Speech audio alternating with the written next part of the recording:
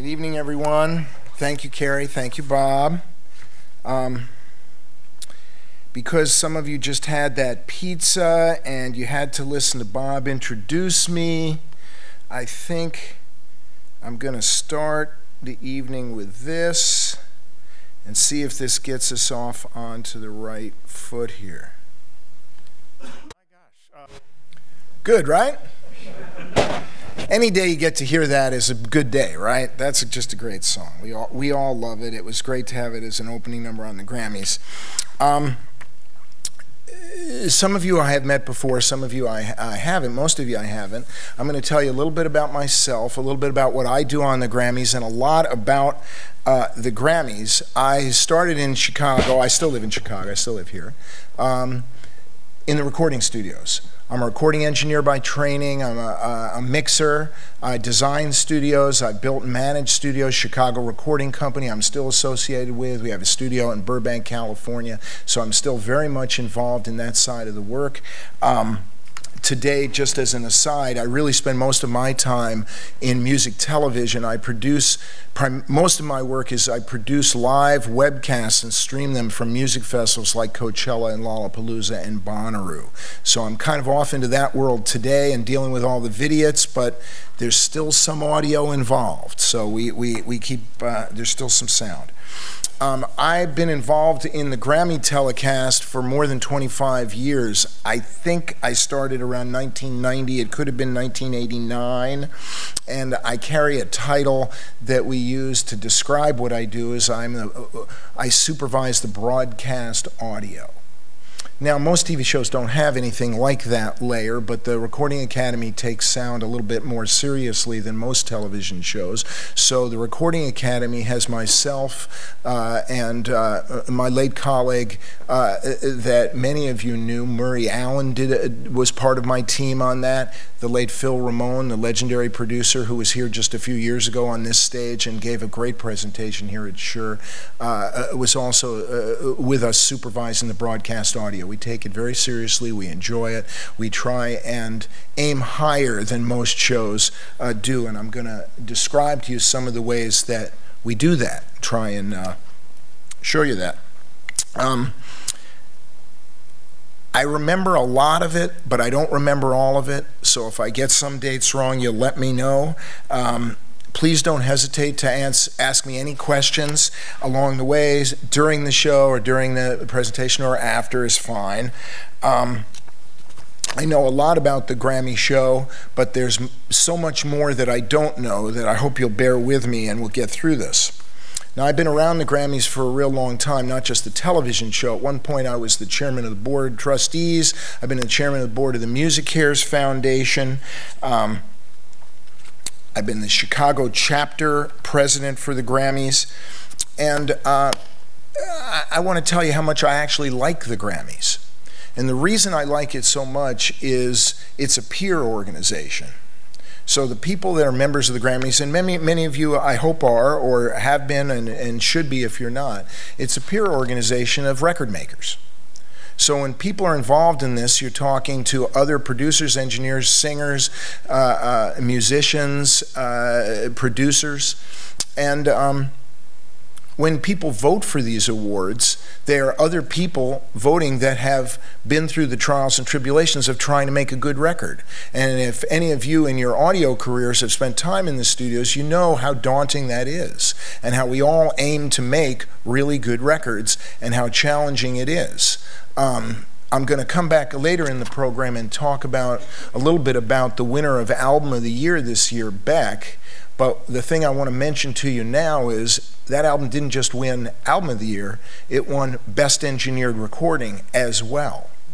And that doesn't happen most years in the Grammys, that the Album of the Year wins also Best Engineered. It happened last year with the Daft Punk record, an unbelievably good sounding record. This Beck album is also an unbelievably great sounding record and achievement by those mixers.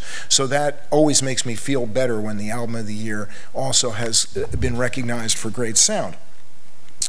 At the Grammy show, I mentioned we take the sound very seriously. We do it for the artists. This is their biggest audience on television. We want them to shine. One of the producers for many years, he died at a relatively young age, just about 2 years ago, John Cassette. Just a few years ago, we were having some issue with sound, and we needed some support from production, and I went over to him and told him our problem, and he just turned to me and he said, "It's the Grammys. It's about the sound." And I just never ever expected to hear that from the producer of the show, and we love him for that, and we miss him for that, and that's one of the things that distinguishes the Grammy Telecast. How many of you actually saw the show 2 weeks ago? A good amount. I'd say more than half. Okay, good. Some of you waved kind of like this, so I don't know how much you liked it. I can't really tell. Okay. Let's talk about the audio, though, which is the part that I really know and that I'm involved with. It is literally the most complex audio production in television broadcasting. Now, if you stop to think of it, it's kind of obvious why. In 3.5 hours, it's a long show, 3.5 hours. This year there was more than 20 performances. There were actually 23 performances. All multi-track, all live, all have to be balanced in real time. We balance approaching about 1,000 inputs have to be balanced in the 3.5 hour show. So it's a lot. We also do it off of 4 different performance areas now in the theater, and I actually, my desktop is a mess, I'm sure like all of yours. Let me show you what I mean by performance areas. Bear with me just 1 second. Okay, I'm just going to show you some of the band plots to get you into some of what's involved in the Grammys. So here's the opening number you just saw, AC/DC, which is taking the whole width of the stage. We have 4 performance areas now in the Staples Center where we do the show now. When I joined the show, we were doing it at, everybody can hear me, right? You okay? We were doing it at the Shrine Auditorium in LA, a theater that held 3,000 people. We would occasionally do it in New York at Radio City Music Hall, holds 4,500 people. And then eventually they really reached up and tried to see if it would work in an arena. It did. We do it in the Staples Center now. We have done it in Madison Square Garden as well. But this is the width of the staging at the Staples Center for the AC/DC number. And there are 4 performance areas. There's an A stage, a B stage, what they call the passerelle, which is the walkway in front where Angus Young was soloing a minute ago. And there's a dish out in the audience for the 4th stage. This number was the whole width of the stage. So right after this, and you can see, hang on, they gave me a pointer. You can see down in this area it says full stage. So when I go to the next page for the next number, Ariana Grande, she's over in the A stage behind this for her number was being set up. While her number's being set up on stage A, the next number that followed that was Tom Jones and Jessie J out on the dish. While they're setting up out on the dish, they're getting the B stage ready for Miranda Lambert. She's performing there while they're resetting the dish for Kanye, and while they're resetting the whole width for Madonna, followed by resetting out on the passerelle for Ed Sheeran, when they then jump back to stage A for ELO, stage B for Adam Levine and Gwen Stefani, stage A for Annie Lennox. You can see how quick this goes by, and I think we're into just maybe the first hour. That's one of the real, the clock keeps ticking, and I'll give you a little insight as to how we in the audio department prepare for this, but all the departments are dealing with this. Not just the artists, but the lighting department, the scenery, band carts are moving frantically. Guys are patching in changes between the stages so that we're getting the A stage mult when we need it and the B stage mult when we need it. And of course, not only the broadcast audio, it's a typical broadcast split. The audio from the stage is going to front of house, where my department has a supervisor, Leslie Ann Jones, legendary recording engineer from Skywalker Sound, supervises the house sound, which is really great. And then we also split to monitors, and of course these artists depend on their monitors, and they're all on in-ears, virtually all of them, and that's moving just as fast. So all of you that have done live shows know, just to set up one band here, Pharrell Williams' number with some orchestra, and all the people are out on the passerelle, you go to the United Center, or you go to the Riviera Theater or the Auditorium Theater, how many hours you would take setting this up. We have minutes. And so that's rehearsed as well. And I'll get back into some of that and how that's done in a minute. It's certainly not done by me. The audio department on the Grammy Telecast is nearly 15 people, A1s, A2s, wireless mic specialists, as well as the front of house mixers, as well as the monitor mixers.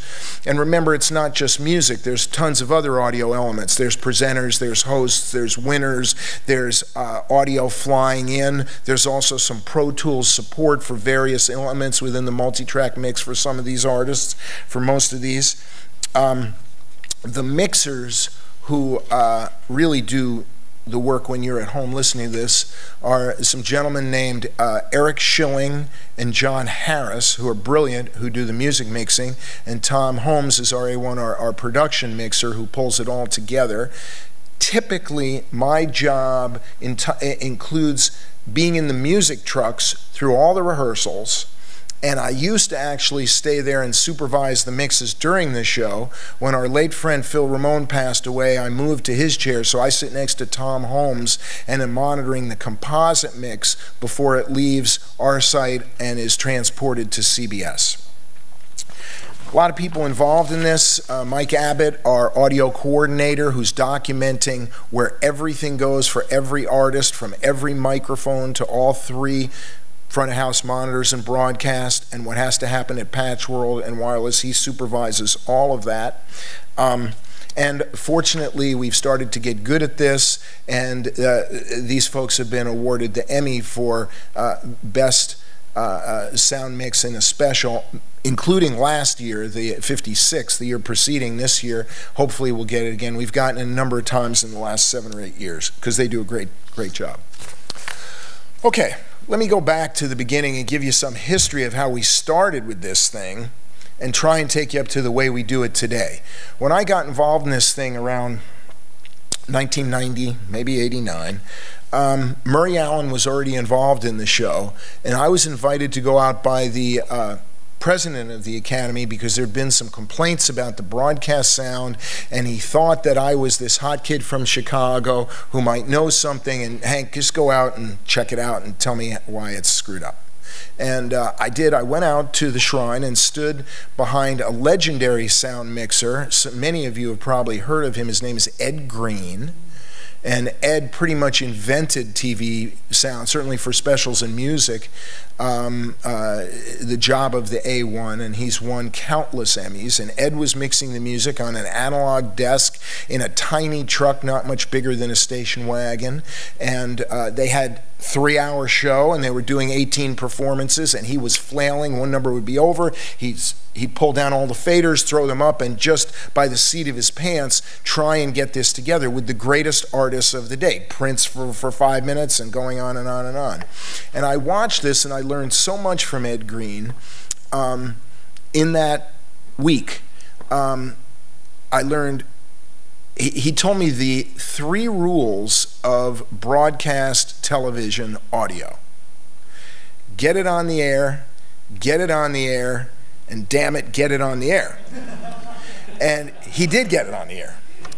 It didn't sound so great, though.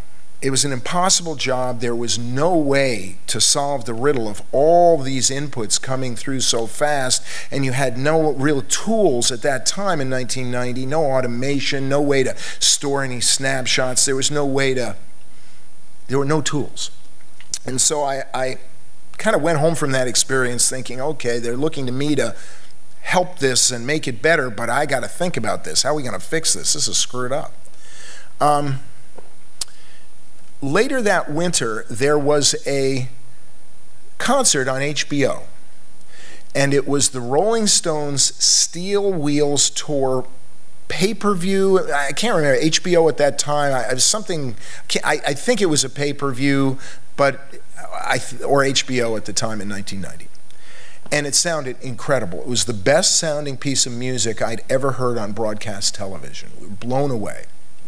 And literally a few weeks later at the AES convention, I ran into Bob Clearmountain, who mixed this steel wheel show for the Rolling Stones. And I had met Bob once before, but we were barely acquainted, but I grabbed him and I said, you got to help me. I got this Grammy show and it's a little screwed up. We're trying to figure out how to fix it. Your show sounded incredible. How did you do it? And he said, well, he's a very humble guy in this regard, or a modest guy. He explained to me exactly. He said, well, the Rolling Stones were doing the same show every night, and I did it for 6 shows before that, so I did get to rehearse it, so I understood how to do it. And then he said, well, where's your show? I said, well, this year we're moving to New York. We're going to be at Radio City this coming year. He said, I used a great truck in New York. You got to call these guys F&L Music. They have an SSL console in their truck. And SSLs were pretty new and very cutting edge at the time and in the studios, but I didn't know anyone that had one in a remote truck, and here was Bob Clearmont recommending this. So I called Randy Israti, I didn't know, and we got him involved, and he became our main music truck in New York that year. He mixed the show. He had a lot of techniques to, if you remember, in those days, SSL Automation took snapshots of your settings, of all your processing, all your EQ, all your reverb, all your processing. It would take snapshots, so you'd have to go back, call up the snapshot, and null out each knob. Well, that wasn't practical for us at all. We still didn't have any more time. We couldn't do that. That didn't help. But Randy had these crazy techniques where he'd put colored dots around the console to remind him of stuff, and he was very good, and he helped us. But what I did that year or the year after, I realized one mixer couldn't mix the whole show. It just was impossible. So we got 2 trucks. So we would simply A-B.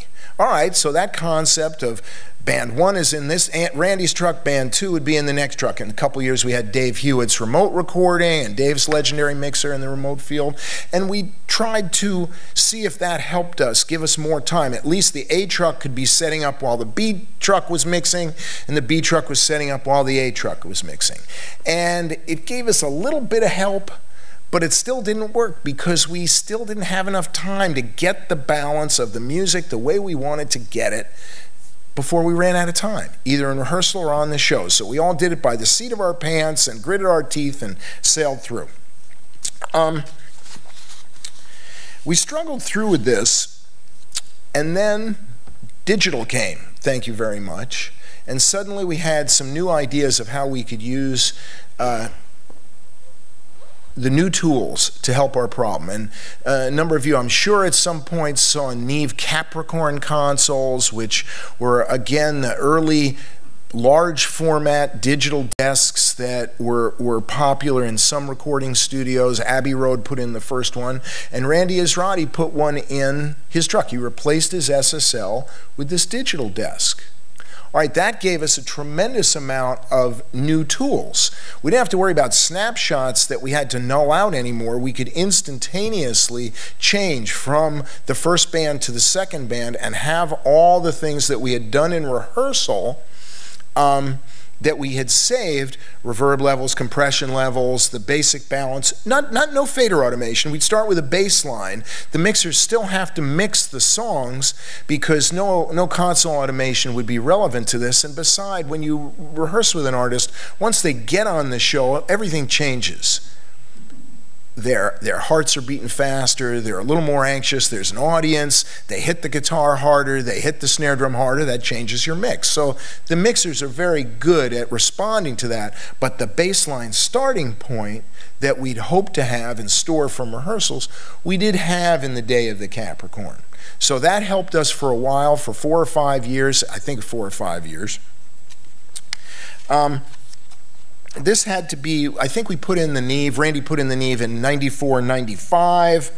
The other thing it allowed us to do was go from 2 trucks back to 1. Now at least the whole show, people were balancing them on the same monitors. Before, when we had 2 trucks, we had 2 sets of monitors. We didn't quite know it. It sounded good in the truck. We didn't really know what we were getting out of there. But this was, again, becoming more professional as the tools allowed it. It still wasn't great. And the reason it wasn't great is we didn't have enough rehearsal time. Now, you guys know how we audio people are. We just want more time. We want to rewind and do it again. We want to listen to it again. We need time. And at the Grammys, and you can see if I can show you something here. I showed you band plots. let's look at a rehearsal schedule.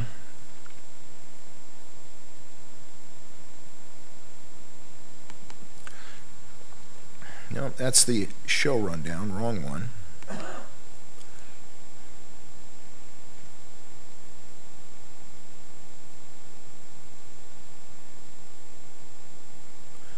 Schedule, quickie. Let's try that. Okay. So this is actually,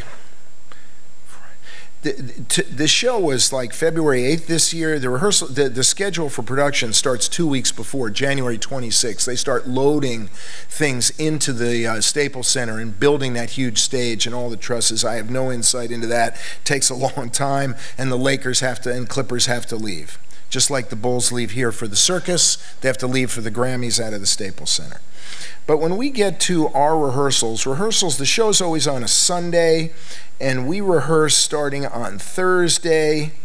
Let me take you to the Friday rehearsal schedule right here.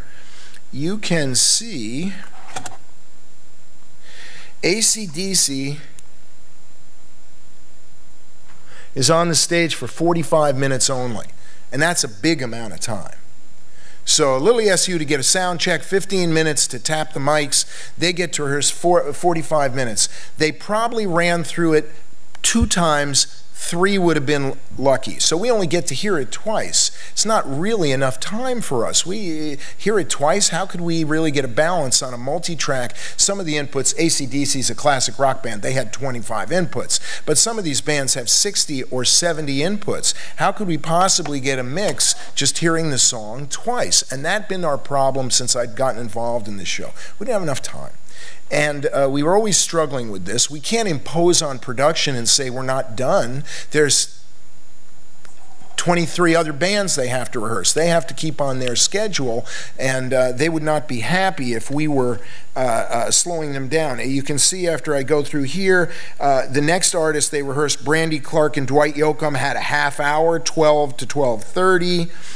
Sam Smith, 1 hour with Mary J. Blige. Miranda Lambert, 45 minutes. And literally, that means the director's on stage for the first rundown, the producers are there, scenery, band carts are moving. They get to run through it about twice. So what were we going to do? How could we address this? Say again? There are some meal breaks in there. Hang on, I'll find you a meal break. There's a meal break on Friday. Meal right there, 4 to 5. Walk away. What really changed it for us was Pro Tools. We'd had digital, we had the Capricorn desk, but when Pro Tools came in, and not just when it came in, when it got to a level where the quality and reliability was something we could depend on, where the preamps were good enough. In fact, at this show, we use Grace preamps, remote controlled. They're at the stage and they can be controlled from the truck. We use Grace preamps. But when the Pro Tools platform that the guys and the engineers felt was stable enough, this opened up something that I'd been imagining for many years and been talking to other people around the Grammys to do, warming up production. The fact we're going to spend a little money doing this. Audio coordinator Mike Abbott was all over this and did a great job. We have 2 control rooms for music. We have our broadcast truck. I mentioned the F&L truck. F&L is out of business now. They sold to Sirius XM, who mothballed it. Those people from that company, many of them started a company called M3 Music Mix Mobile, and they do the music on most of the big award shows that you see. They really are top tier. And what they have is 2 exact same trucks. So they have a Pro Tools platform with a whole list of plugins, Genelex surround monitoring. I'll get to surround in a few minutes. Genelex surround monitoring. And next to it, we have a second truck that's identical with the same menu of plugins, the same monitors, same size. So now what this did was change everything for us. We did something that really elevated the show. I would say this was probably 6 or 7 years ago.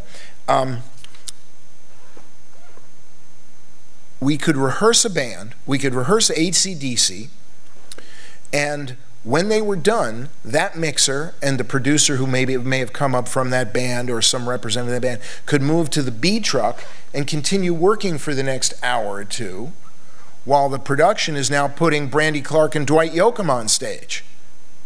And then when Brandy Clark and Dwight Yoakam are done on stage, we move them where I just had AC/DC, who've now been able to spend another hour and a half, get their balance without waiting for the director. They could rewind it as often as they want, get the balance, store it, and walk away, and the representative could tell the artists, it sounds great. I was just in the truck. We got a great balance. We're in a great place. They were never able to go tell the artists that before because no one knew. We were all kind of flying by the seat of our pants. Now we actually had a balance that people believed in. This is an investment, a technique that very few TV shows do today. Maybe only one, possibly. I believe the Country Music Awards, the CMAs, have now copied this model, which is great because it gets them better audio. So what we're able to do was double our rehearsal time without affecting the work on the stage.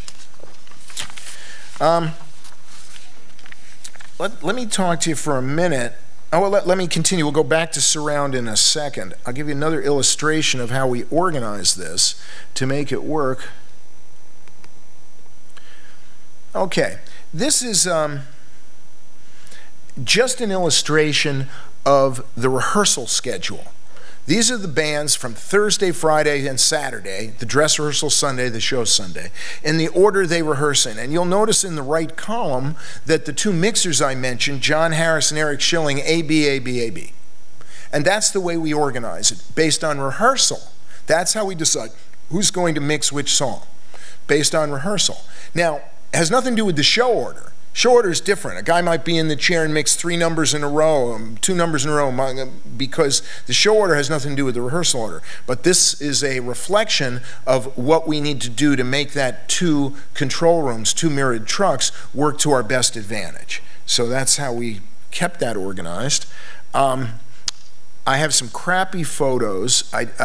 When Ken was nice enough to invite me to come here. I was going to the Grammys next week, so I pulled out my iPhone at the last minute and took a few pictures.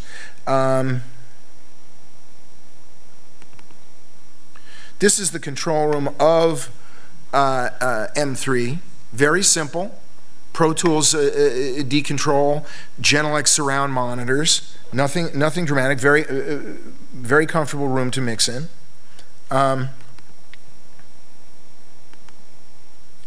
Oops. Now, I mentioned our A1 in our production suite. That's Tom Holmes in the Denali truck. The Denali is the premier video truck for award shows, does the Oscars, does the Grammys, very high end. And just to his right in the next room is where the director is directing the show. So Tom is balancing the music that's sent from our music trucks that in the previous picture to Tom, and he's balanced that in the show with the ambience from the hall, with the mics around from the audience, with the presenters and the audio on the video playbacks and things like that. Let's see if there's anything else. AC/DC, of course. By the way, when you saw them, unlike any show you see today where they put up a lot of guitar amps, most of them are dummies, they really only have a couple that are live. All these were live. And when we went to them and said, you know, and it was the loudest thing anyone had ever heard in Staples. The people inside were going crazy, it was so loud. And somebody went to them and said, you know, this is TV, maybe you don't need to use the whole setup. They said, this is our TV setup. So, gotta love them. That's AC/DC.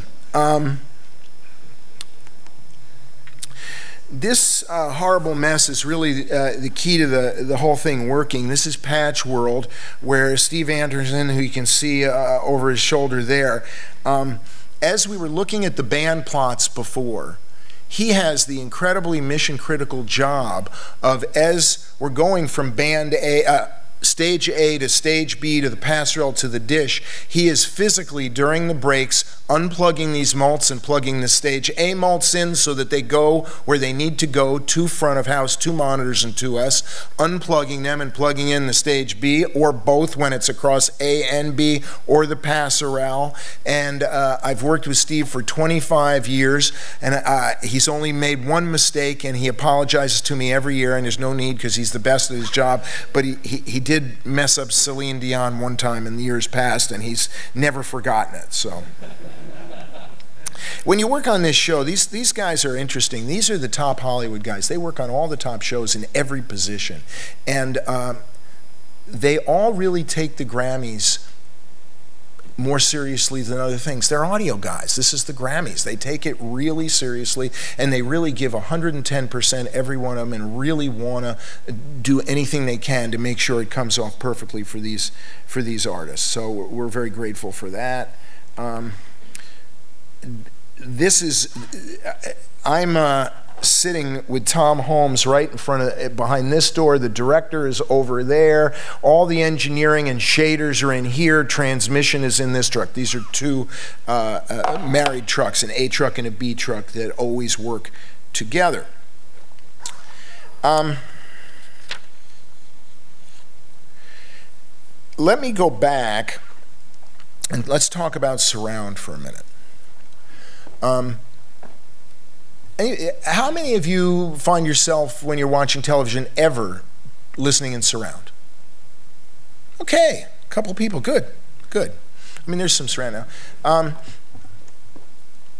I don't know how many of you are aware of this. You're all pros, so many of you probably are, but there is no stereo anymore that's coming to your home. We don't publish any stereo from the Grammys. The LTRT that we listen to, we monitor with that, and I'll explain why in a minute, but it doesn't leave the site and go to New York. The only thing that's transported to your home, whether it's the Grammys from us in LA to Master Control in New York, from New York to their owned and operated stations, their affiliates, the cable head ends, DirecTV, is 5.1. And when it gets to your house and your set-top box, it's 5.1. And not just the Grammys. I'm talking about whether you're watching CSI or The Good Wife, doesn't matter. It's 5.1.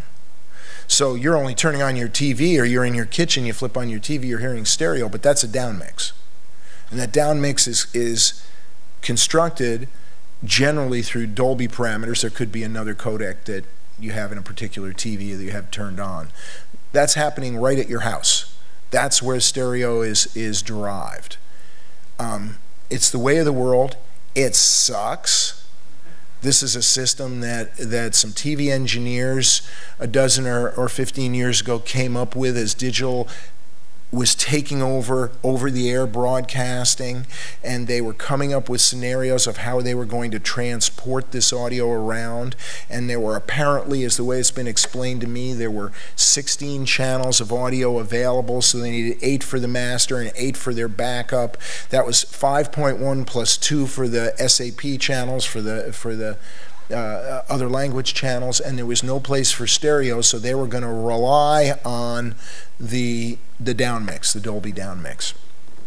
And we've been struggling with this ever since. In fact, you'll find yourself now that those of you who aren't aware of this, if you're turning on a football game on Sunday, you'll sometimes go, why is Al Michaels kind of buried? Or they're just kind of, the center is a little bit, it's as if people aren't monitoring it really carefully, so they're not exactly sure what they're listening to.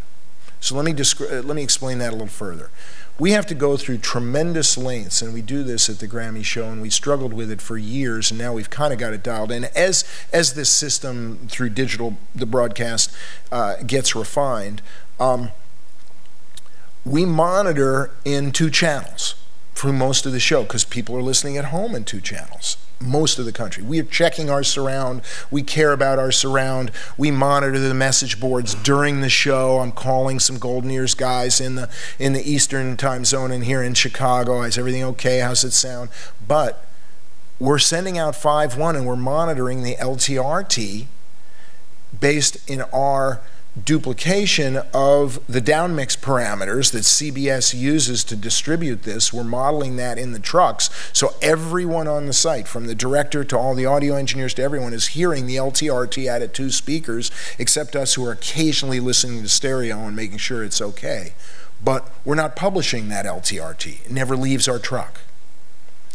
And that's the same for all of the television that you get. It makes it a little bit dicey. Now, the audio leaves the Staples Center and it's transported to CBS Master Control. They have a number of redundant paths. They used to rely exclusively on Dolby E. They still use Dolby E, but they have some uncompressed paths now that get it to New York that they use as the primary, and I believe Dolby E is currently the backup.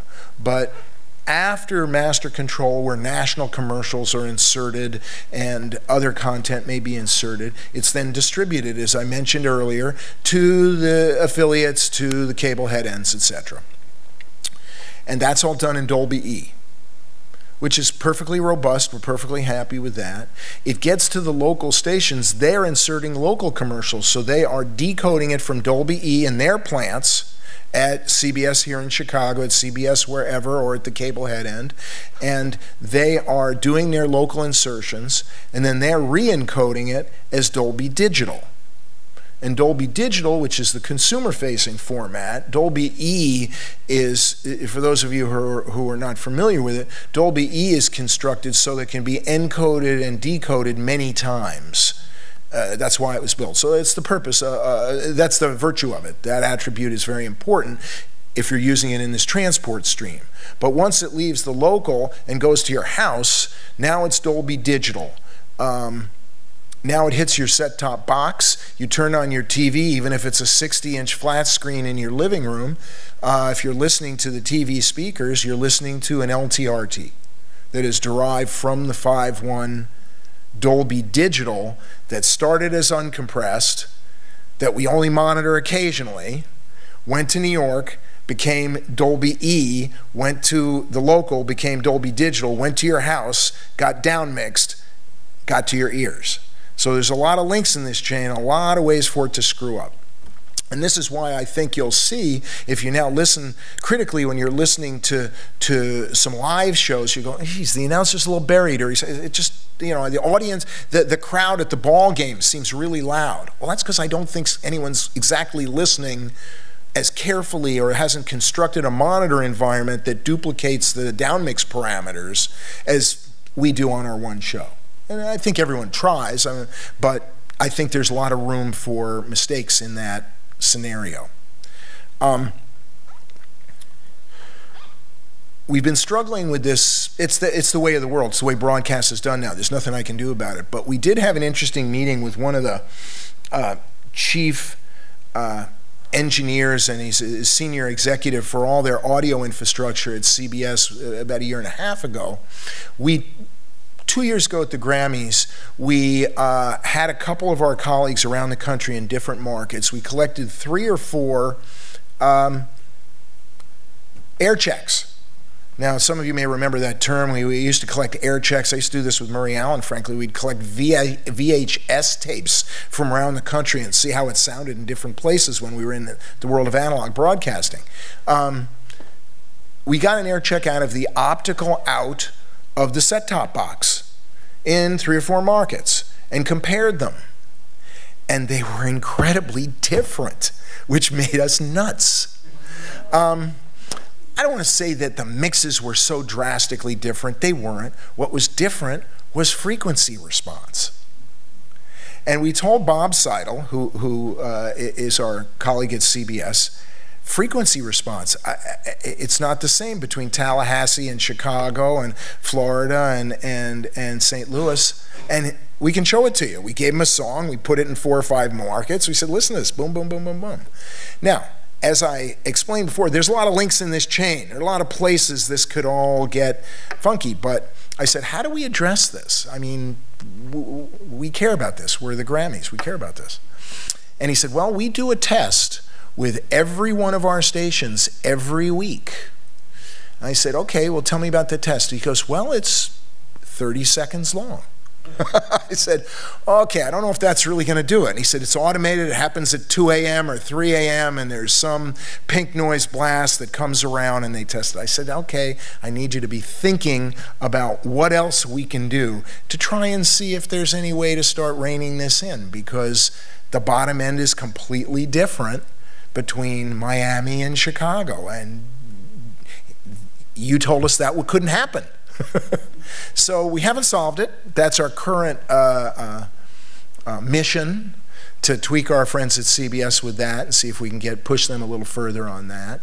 But it's not their fault. It's the fact that we have inherited over the last dozen or 15 years a distribution system for broadcast audio that is hard to manage, in my estimation, because our audiences are all listening in stereo, but we're not publishing in stereo. Let me show you. I brought an illustration of this.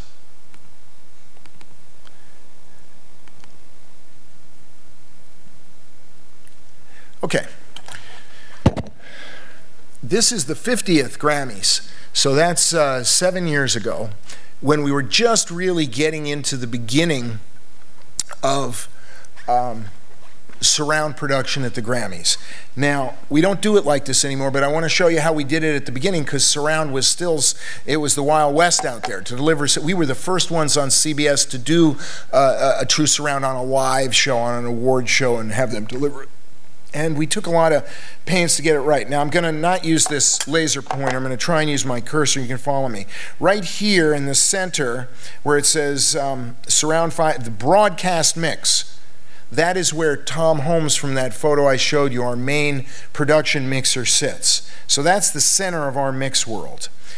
The music trucks, which I also showed you, are up here. That's the music mix, which is flowing down toward Tom. We also take the front of house mixes as a safety. We always have the front of house mixes and bring them in as a safety in case our trucks go down, our music mix trucks go down. And we did have a year where the last year of the Capricorn, which sealed its fate, we went through the first number, and during the commercial after the first number, we tried to call up the file for the second act, and it crashed. And we couldn't get it up, and we literally called to the A1, to Tom Holmes, and said, get your front of house mix ready. And as they were counting off that second number, 1, 2, 3, 4, we got it up, and we didn't use that, but we needed it. So,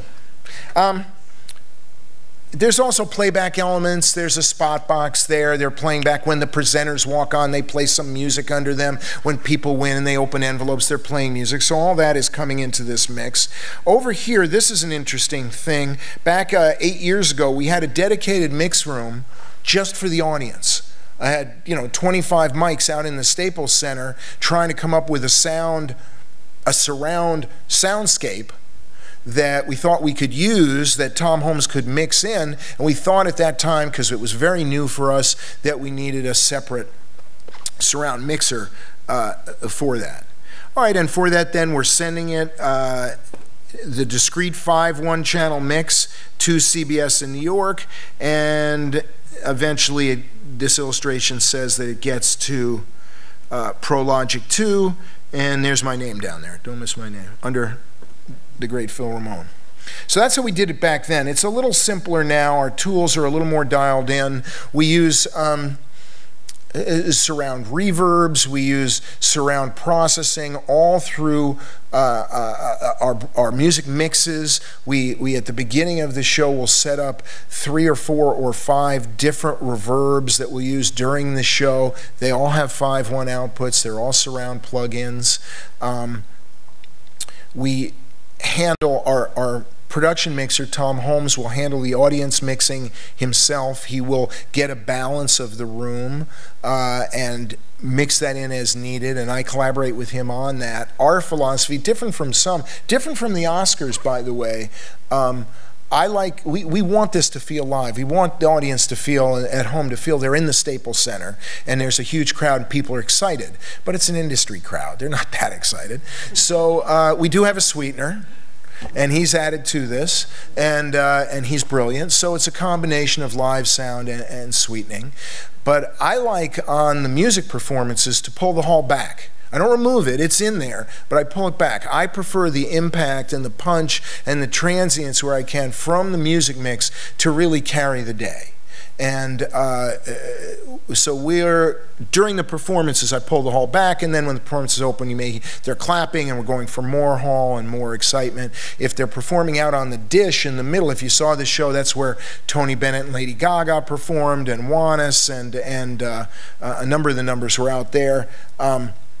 That's right in the middle of the hall, so it's about 20 rows off the stage, so we put a little more hall in that. I mentioned as compared to the Oscars. Now the Oscars it's a much simpler show for the audio department in that they do 5 or 6 numbers that they rehearse, and they sound great. They went, the other night I was noticing a lot more reverb. They were just wetter. They didn't feel, but they're not rock and roll numbers. They're piano and singers and choir. They had an orchestra. They showed you up at Capitol Studios down a mile away that was performing. A little different sound than our show. I want to talk a little bit about Beck. Some of you have read in the paper or you saw in the show that an artist named Beck won Album of the Year. How many are familiar with his album? Oh, great. Okay. As I mentioned, it also won Best Engineered, and it is a beautiful sounding record. If you are familiar with it, if you listen to it on Spotify, if you get it, it deserves Best Engineered. It's gorgeous. And the producer, Ken Ehrlich, is really quite gifted at taking these performers and finding a way to add some additional spice to the number for television. Because although half this room have heard the Beck album, and you all know who Beck is, the TV audience of 25 million, they don't know anything about Beck. So he wanted to add a little more spice to that, so he cast Chris Martin, the lead singer of Coldplay, to come in and just sing harmony with Beck, and it added something. But it was still a visually very flat number, and musically, a vibe piece. He had a band behind him. There were 3 acoustic guitars in the number. There's a rhythm section. The bass player's playing a stand-up bass on this number. It's very chill. It's just a vibe piece of music. It's fantastic if you're listening at home and you like this music, but it doesn't jump out. It's not AC/DC. Not only that, I've done a number of shows with Beck on our webcasts. He's a very energetic performer. He's great. Not on this number. He was doing nothing. This number was this. Everybody's standing in a row, barely moving. Nobody even played a fill. It's really just a vibe piece. So, in talking to the director, he was clearly flummoxed by this. He didn't have much to work with. I mean, this is the greatest, probably the greatest director working today, Lou Horvitz, who does many of the very top shows as a veteran, and he's great. He doesn't have a lot to work with. But this is a number that I took some extra time and went a little bit out of TV norm because I was familiar with the record. As were our mixers, as was John Harris. I was familiar with it. I wanted to create something like the vibe of the record, and I wanted it to hopefully help carry the impact of what was unique about this performance, because visually there was nothing to signal that, and it was kind of a chill number that doesn't normally score at all on TV. Fortunately, he won Album of the Year 15 minutes before he performed, so people were kind of up for this, and we had Chris Martin there to give it a little different flavor. But we kind of approached this a little differently, and I'll play it for you in a minute. Obviously, you either saw or you've read about the extra press that Kanye West, another good Chicagoan, he's an old client of mine. He worked at Chicago Recording Company back in the day before he was a recording artist. He was making beats and sending them off to Jay-Z. He worked in number studios in town, so we remember Kanye from those days. But he got involved in this Beck thing, and I only mention it because it takes me back to something I said at the beginning about what I like about the Grammys being a peer organization. And in this situation, I almost wanted to say to Kanye, who did you vote for? Did you vote? Because in the Grammys, you know, if you don't play, you don't win. So for you folks who are, if you're involved in recordings, if you have some colleagues who are, you have some other people who are involved in this, be members, vote, and then you get to make your statement. So enough people did, obviously, for Beck. To be nominated an Album of the Year means you made a great album. But enough people felt that Beck's was really a standout that he's the winner this year of Album of the Year. I'm going to show you, I'm going to play for you the number, which, as I say, we went a little bit outside the way we typically mix on the Grammy show because this record suggested it.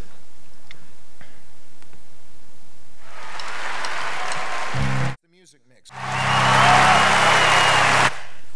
All right, Album of the Year. I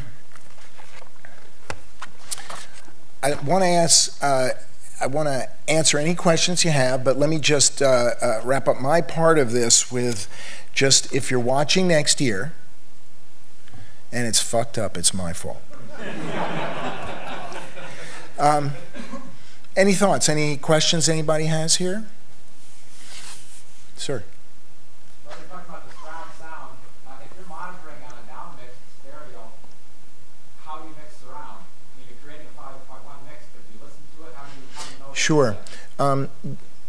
It's a great question. We're listening to the LTRT 90% of the time in the music trucks, and in the broadcast truck with Tom Holmes at least 90% as well, I would tell you.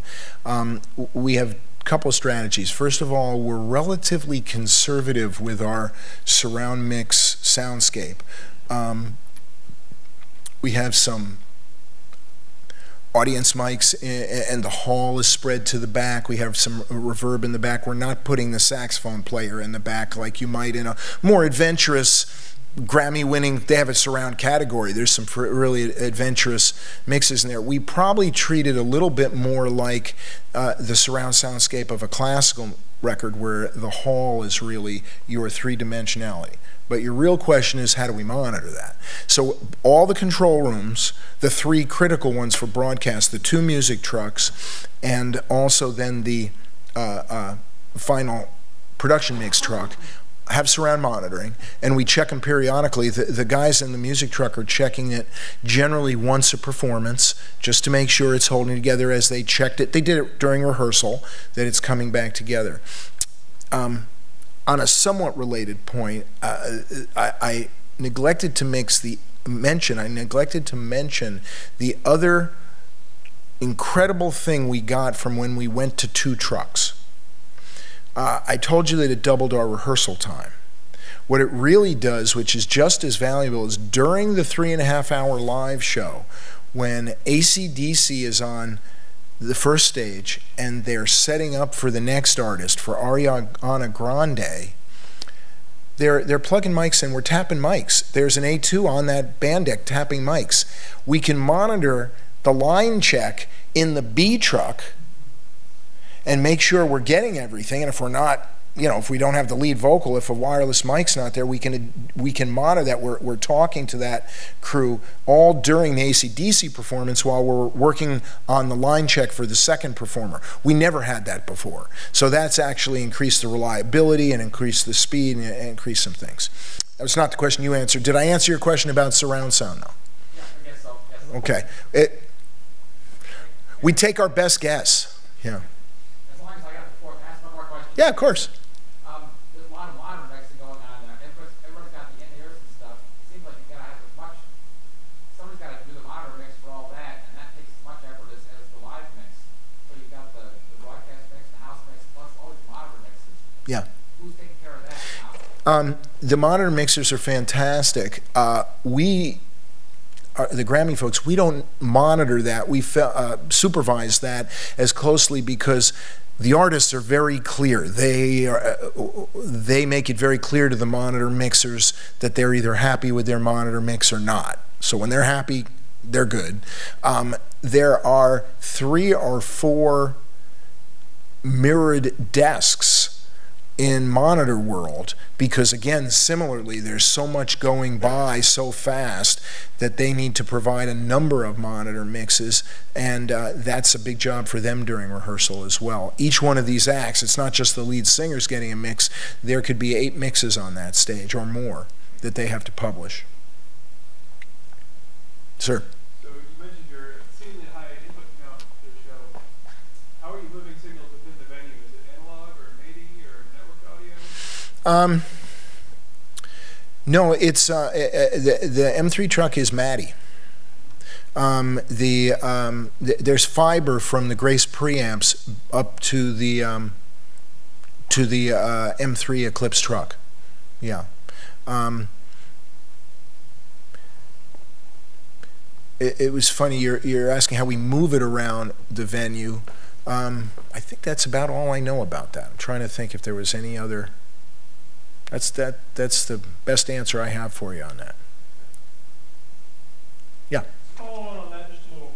So is it analog to patch world, and then from there it jumps into the Grace Pre's and MADI? Yes. Okay. Yeah. Exactly. Yeah.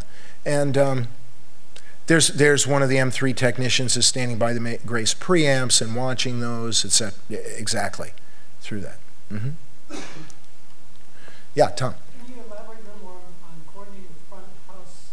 Remember that was always a big battle in the early Grammy shows. Mm-hmm. That sound would interfere with the broadcast. Yeah. The front of house mixer for many years, a gentleman named Ron Reeves. Again, I consider him one of the best in the country. Tremendous. And we really have very little issues. Now, he doesn't benefit from the rehearsal time that we have.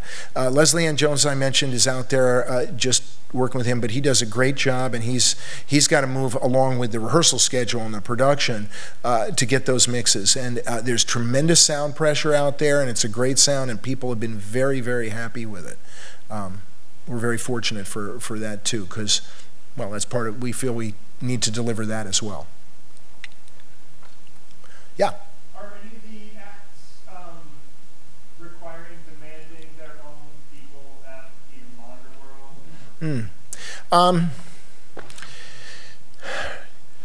You would think they would be, but generally the top front of house engineers who travel with these superstar artists, this is not they don't want to sit at this desk. There's too much scrutiny on this. There's too much pressure. It's not their job. It's not where they're expert. They collaborate with us, and they can teach us the arrangements and tell us what the artists want and take rough mixes back and bring us notes and have their hands on the lead vocal fader on a particular fill or a particular cue if they're people we know. And most of them are very well know after these years, John Harris and Eric Schilling and many of them me from the road or from the Grammys. And they trust us, but they collaborate with us. The only time in many years that I can think of that we had a guest mixer sit in was for Radiohead, who were so different. And their producer engineer, Nigel Godrich, was there. I know Nigel. I trust him. He said he wanted to do it. I said, okay, if you can make something out of this, let's go. And it was great, you know, because we couldn't figure it out. It was too different. And he had come up with the number and, you know, collaborated with the group, and it was great. But that's extremely rare. I know it was something I was going to say to one of the earlier questions was about inputs. You were asking how audio's moved around, but number of inputs is, someone mentioned, is kind of interesting. One year we had not that long ago, we had Coldplay, and they were 60 inputs, and U2 were 64 inputs, and Radiohead was 70 inputs, and Paul McCartney was 16. Now the punchline is, he sounded as big as any of them. His mix sounded great. Jeff Emmerich, the great Jeff Emmerich, was there. collaborating with us on this number. And as he walked in, I said, Jeff, Coldplay's 60 and U2 is 65 and you're only 16. And Jeff Emmerich said to me, and I only use 12. It was great. So we have some fun with that. I mean, the classic rock, obviously, it's a little bit different than some of the inputs we see now. And all the lead vocals you see are live, and almost so there are acts that have track support, and we have very kind of specific Pro Tools requirements, but we play back Pro Tools tracks. Sometimes you'll see Kanye performed this year. You didn't see another musician. That was a track playing, but he was singing live, and we're generally pretty good about that. We encourage all the bands to perform live when it's appropriate. Sometimes I find that the bands from Nashville have a knee-jerk reaction that they want to play to track. They want to lip sync, not vocals. They want the band to play along to track because they do a lot of TV and they can't trust many of the shows that they do. They don't have the confidence, and we have to go back and say, actually, it's really not the best choice here. You really want to do live. It sounds more authentic. It sounds more real. It's the Grammys, and we're going to give you great support. And we had that situation this year, and the artist did say, okay, cool, then I'll play live. And it worked out great. Worked out great. Yes, sir. What ratio do you use for wired to wireless microphones? Mm-hmm. Effort do you go through to coordinate the wireless? Yeah. A man named Dave Bellamy, who's really one of the lead wireless people, and as long as we're talking about wireless and we're here in the Shure building, I know all of you are familiar with the fact that we're all fighting for spectrum to keep wireless microphones working, and no one has literally underwritten it with their energy, their effort, and their money more than Shure. Shure are really the leaders for that, so we thank Shure. I do all the time. Mark Bruner in this building has really led that effort in Washington, D.C. to try and preserve spectrum for wireless, and we're standing on a tiny little island now to keep wireless working, and the water is rising, so it's a tough fight, but it's good. So your question about wireless is a good one, and we depend on it, like every production does. And it's the story that Shure tells when they're in Washington, and we tell all the time. You can't do the Grammy show without wireless microphones. You can't do Broadway without wireless. And as I had an opportunity, they bring some legislators, some Congress people through the Grammys every year, and I've had a chance more than once to tell one of them, they can't get the play from the offensive coordinator into Tom Brady's helmet without wireless.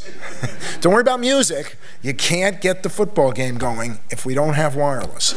So there's a lot of wireless mics because all the vocals typically, some of the others out at the dish stage. So there are, with comms and everything, there's hundreds of channels of wireless in the building.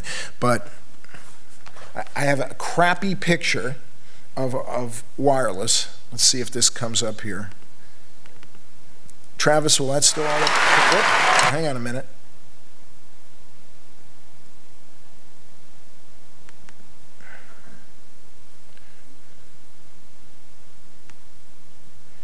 This is about a quarter of the wireless. There's a wireless technician back here. A quarter of the mics. There's tables of them with labels, with numbers. So for each number, they're rehearsed in advance. We rehearse with the same mic. It has to be the same mic that Justin Timberlake sings on. And in rehearsal, he's got to get, of course, back because the engineers need to know that it's the same mic. And it's given to an A2 who's managing that stage for that performance, and he's going to put it in the lead singer's hand or put it on the stand. So it's a pretty elaborate system that they're very, very used to doing. We have had one or two incidents. Justin Timberlake was on the show, I want to say 2 years ago, and he did a number with Jay-Z, a big production number, kind of a duet number, and right as he was literally ready to walk out, broadcast, my team called and said, that mic is dead. That battery is not, something's going on there. That mic is dead. Somebody get it fixed. And they had like 30 seconds, and Justin Timberlake justifiably is pretty pissed off. What do you, because the A2 took the mic away from him. There's something wrong with that mic. And he said, you know, I need the mic. What are you guys talking about? And they're all on comm and the PL trying to figure out what to do. And then somebody literally threw a battery across the backstage and all this. And then they did what we're prepared to do and we're always prepared to do. The A2 for that stage has a spare in his pocket. And he pulled it out and he gave it to Justin and said, here's your mic. And Justin said, that's not the mic I rehearsed on. And then the count-off started and he had to go out with that mic. And that's the mic he sang on. But that's the way we handle those kinds of emergencies. If there is a problem, mechanical problem, we have spares ready to go. And we've learned that over the years. We used to have more screw-ups, and now that's our system for hopefully avoiding those screw-ups. Yes, sir? Is there any fail-safe for any of your vocal tracks, like something running that you're ducking? No, I mean, there are occasional numbers where somebody it's primarily a dance number. The artist is an incredibly acrobatic dancer, where they may have vocal support on there. For that reason, it's hard to expect them to do an A+ lead vocal while they're dancing acrobatically. One of the most acrobatic numbers was not this year. A year ago, the show opened with Beyonce doing a very provocative number, her hit Drunk in Love. And she dances like crazy, but she sang. It was her voice. There was no backing track. That would be an example of one. I might have expected one, and there wasn't one. She sang that live. She's a great singer for that. Very rare. Occasionally, sometimes there'll be an effect. Madonna this year had a pretty elaborate effect on her vocal that was another lead vocal. She sang throughout the whole number. You hear through the whole number, but there's an affected, distressed vocal sound that is going along with her on the track. But she sings. Now, pretty much everybody sings unless it's really a reason that's related to dancing. Yes, sir?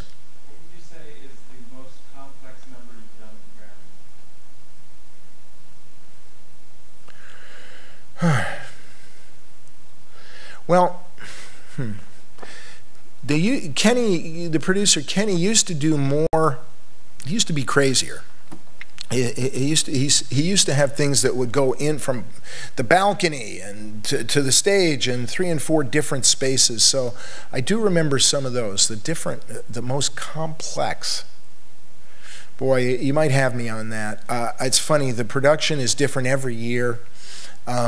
They have different acts. They're going to organize them differently. They're going to set up different tributes. This year we had Ed Sheehan went into ELO, and so they have to do things, and they're talking about what's new. And I always whisper to our guys, for us, it's going to be the same. It's just, different inputs. We're still going to have the same number. We're going to have the same amount of time to do it. We just have to balance different inputs. So, I remember every blemish of every show. I remember the second show I was on, and Billy Crystal walked out this is 25 years ago, walked out for his monologue, and his mic was dead. And he's talking and no one's hearing him, and then reverberating through Radio City, it pops on, and he goes, "Oh, it's a college date, huh?" Which I thought was a funny line. Okay, not everybody did. Somebody else had a question. Ken?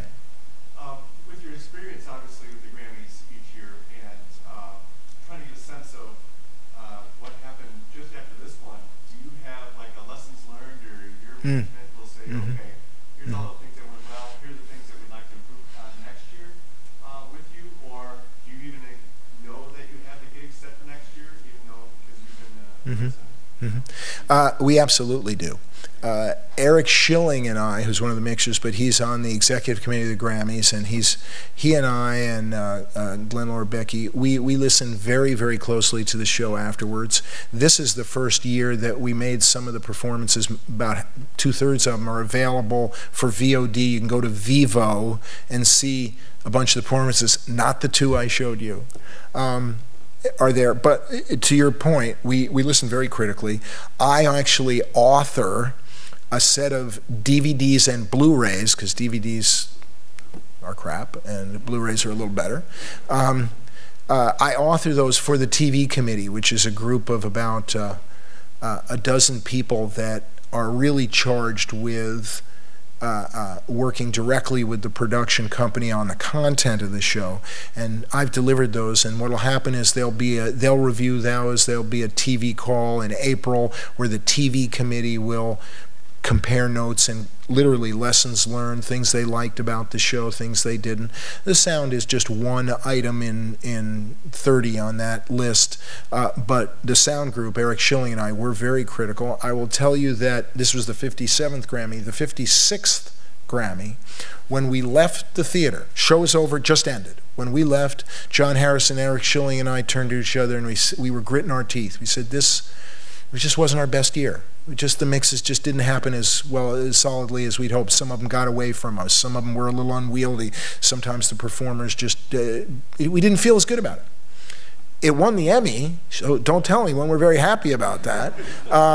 But we didn't feel it was our best show. This year, we actually left there thinking that we got most of the mixes. We felt real good about this show. So it changes year to year. I mean, some years we'll come out with a note and go, you know, last year, it just seemed like all the lead vocals were a dB shy. You know, let's just listen, let's just think about that. You know, a dB's not a lot, but it makes a difference, you know, we're thinking about it. So we come out with those kind of notes. Travis. Because you are mixing for the visual medium, right, broadcast, how do you guys handle like the loudness legislation, like call max, stuff like that? The loudness of the? So like the call max and stuff, do you guys do Yeah, no, the Calm Act. Yeah. Sure. No, don't do a thing. We don't. Now, I'm